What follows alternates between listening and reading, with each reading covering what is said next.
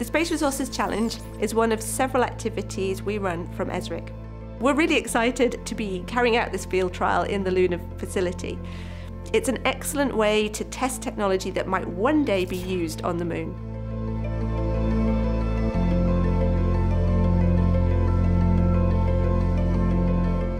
We will give a challenge, mainly a problem to solve, to the community. The community answer with a proposal. Few of them, they are in Luna with their prototype to test the solution. And only if they meet all those criteria in a proper way, and if they're performing best, they get a contract. This year we have two prizes. So the first prize is the ESA prize that will reward the best performing team overall among the 4 evaluation criteria. And then we have a second prize awarded by the Luxembourg Space Agency and ESRIC that will reward the best beneficiation technology.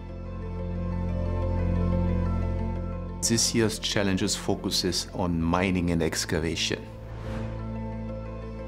So our mission scenario is to sustain 8 astronauts for a 30 days mission in oxygen. In order to do so, the teams need to collect, pre-processing the regolith, and deliver 5 kilos within a specific size range.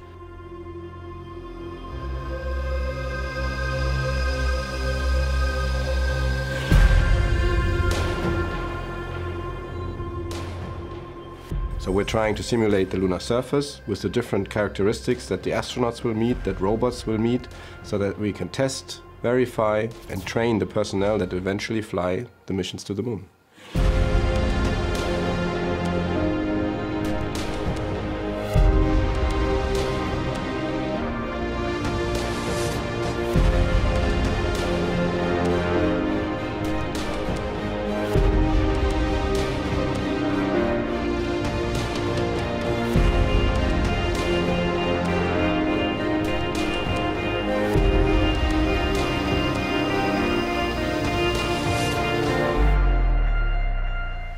We give them a test field where they have to move in a different setting, a difficult setting of light and shadow, similar to what we experience at the lunar poles, where we have some rocks, where we have some dips.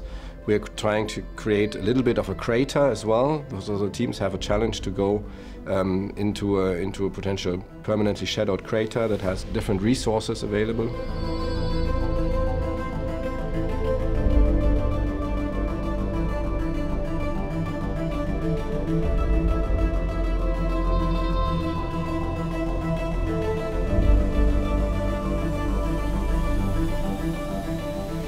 When you drive over, when you walk over, when you handle it, it creates dust that you literally see in the air here. And that is a problem on the Moon because the dust can go into rover systems, into seals, into mechanisms and block them.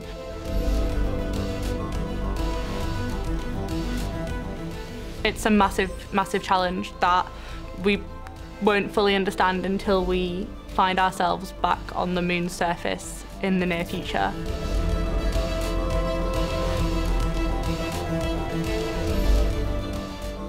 Something that we always experience is network setup, and the connection to the rover is something that is challenging. So this is, I think, one of the biggest challenges that we typically experience, the communication between the control room and the actual assets on the surface.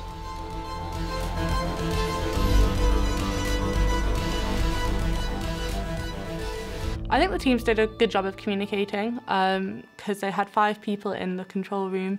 So we saw a lot of teams like splitting the tasks between them and still being able to report back to each other.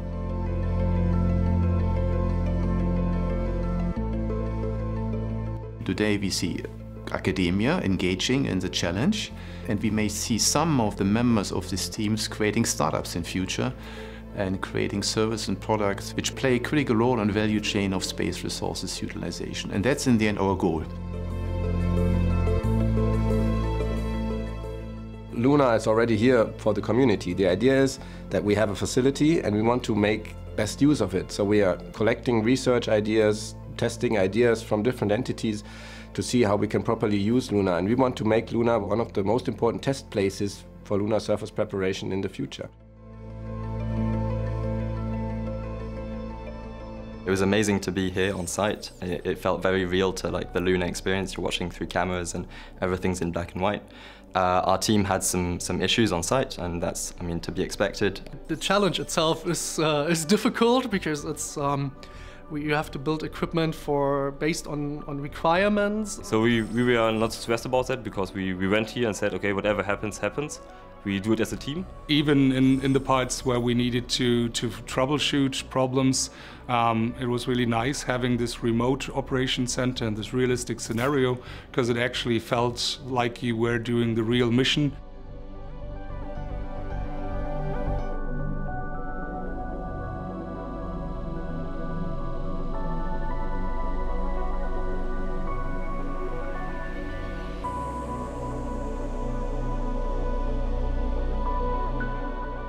So I was very excited to see the whole system work and that we were running smoothly. Looking back now, I'm happy of what we achieved. We had specialists from different teams, different organizations, and we worked very well together. So I'm very happy how our team performed.